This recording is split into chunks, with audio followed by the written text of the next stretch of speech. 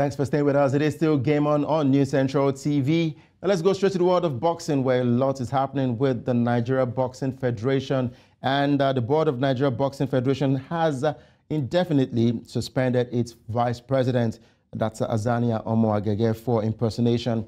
Now we hear that in a letter signed by the Secretary General of the Federation, Agege impersonated as president of the NBF, which was confirmed by various African boxing federations, and has been so far told to debunk those messages that were sent and also come out to apologize to the NBF.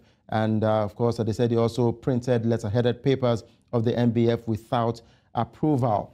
But of course, we've got the technical director of the Nigeria Boxing Federation joining us. That is Femi Ayandibu, who is joining us to give us more clarity on what's happening with the federation. Good to have you with us, Femi. If you can hear me, can you kindly unmute yourself? Okay, we can hear you now. Let's talk about what's happening with the Nigeria Boxing Federation. Put us up to date with the current situation with the federation and, of course, the vice president, who we hear he was suspended, talking about Omo-Agege. Yeah, I just don't understand where he's deriving his assertion from, because Omo-Agege is not bigger than the federation. He's not bigger than the board. Only him is just parading all sort of a rumor. I just don't know where he's getting it from. Now, he has done a lot of atrocities. I will not at all deceive you. He has forged the letterheaded of the federation, writing letter on behalf of capacity as a vice president. I don't know where he derives the power from. We have a sitting president, General Kenneth Minima, that is fully in charge of Nigerian Boxing Federation. I don't know where he's getting his own assertion from. So he's getting drunk on the whole issue. He has damaged the reputation of boxing beyond your imagination, just for his own selfish interests. Let me tell you, look, Nigeria stands for Olympic, and we decide to join the Olympic train earlier enough, because the IBA is making assertion for us being suspended by the IOC. And we cannot jeopardize the future of our athletes for one person who is Azania. So the board sat in their own, to look at the offer of this world boxing. And Nigeria decided to go with world boxing.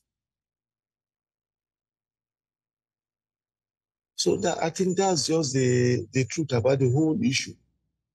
Now, let's talk about the position of the Nigeria Boxing Federation and the federal government. Where are we at this point in time? We are a board that is representing each and every zone in Nigeria, brought together to form the NBF. Now, based on that, we have General Kenneth Minima as our president and Azania Omo-Agege as a vice president. The same president was the one that signed Azania's off to go and represent us in IBA. Since his assumption in IBA, he is on his own. He has never carried anybody along. Nobody knows any of his activities. How can you be on IBA's board? You are not in good time with the secretary. You are not in good time with the president. You are not in good time with most of the board members. And I don't know where he's deriving it from that he said that he's a president. President how?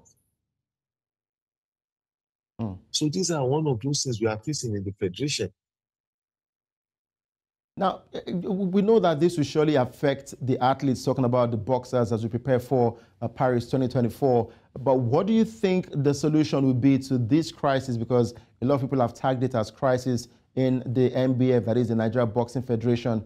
What do you think would be the best resolve on this matter at hand? Let me tell you, far from it, I can assure you that this problem is not going to affect our athletes, it's not going to affect our boxers.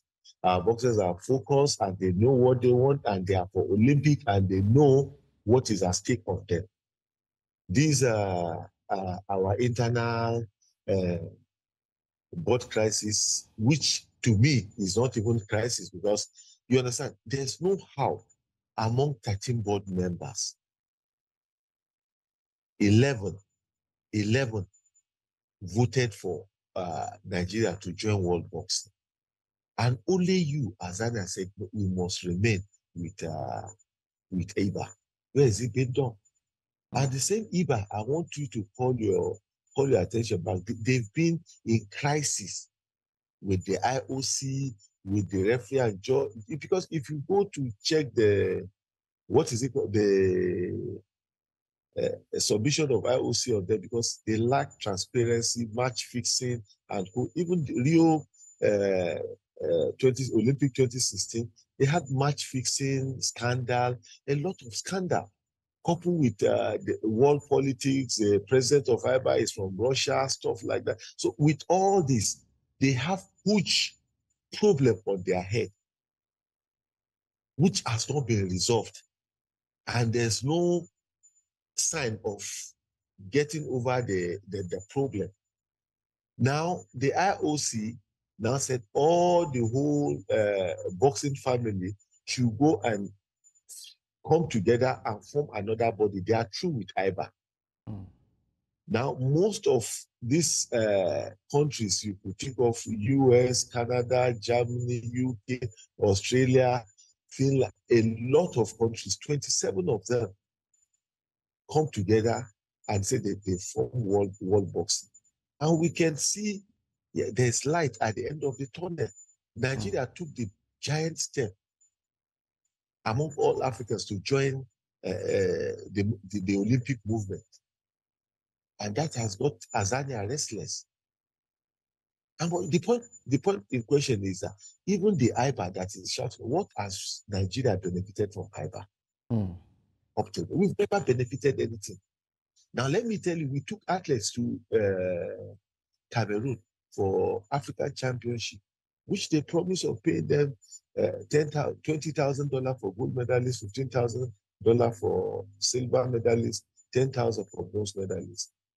It has never happened before. At the middle of the game, they said no. Now the gold medalist has to be 15,000, silver medalist 10,000, bronze medalist 5,000. Fine and good. Okay, no problem.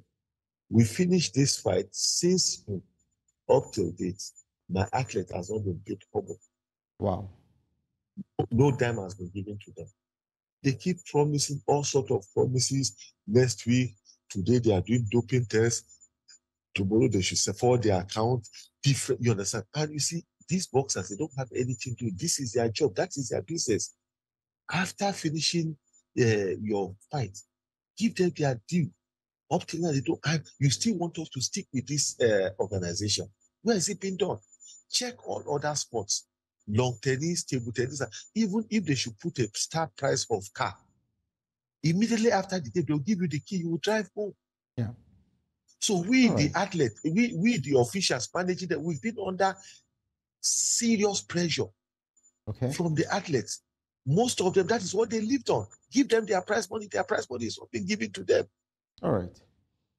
Well, we hope that the situation will get resolved with the Nigeria Boxing Federation, and like you rightly said, it will not affect our athletes as we prepare for the Olympics. The situation is already resolved because he has been suspended, and they gave him mandate to retrieve all his destiny. And if he shows remorse, then the board will look into the issue.